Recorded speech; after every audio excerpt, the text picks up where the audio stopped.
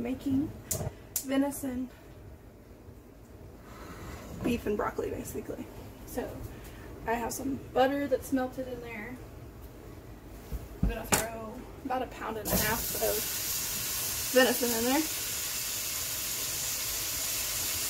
Should have put my onions in first, but oh well. It'll cook down.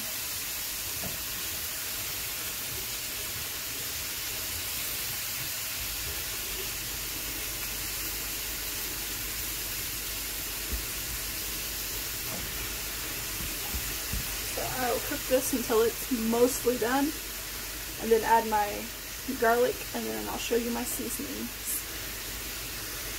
Okay, my meat's partly cooked through, so I'm going to go ahead and add my garlic.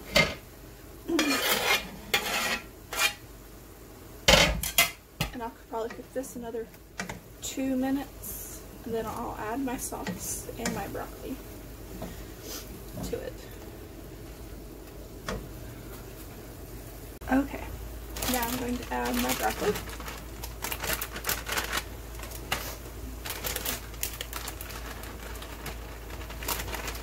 To it.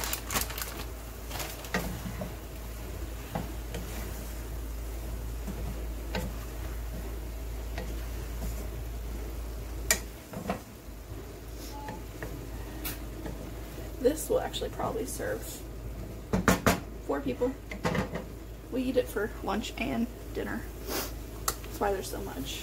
So sprinkle some garlic powder on there.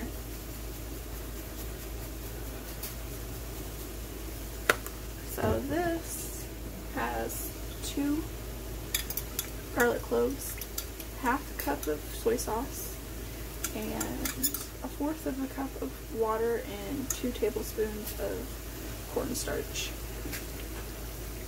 So throw that in there. Let this cook about 10 minutes. Taste it, and then I will add some of my oyster sauce in there. Probably about 2 tablespoons. After it's cooked a little while. Alright, see you in about 10 minutes. Okay, it's only been about 5 minutes and it's actually starting to come together and looking good, so I'm going to go ahead and add my oyster sauce. This is optional, but I really like it. It doesn't taste fishy to me, so probably about 2 tablespoons there. But it adds really good flavor. If you haven't ever tried it, definitely try some oyster sauce. Well, I'll probably cook it about 2-3 more minutes and I will be done. Okay, this is what it looks like. It's kind of thick, syrupy, almost.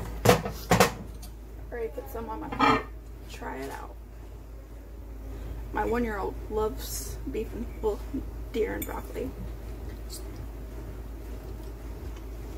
It was very good. It's probably one of my favorite ways to make used deer steak. Definitely try it. You won't regret it.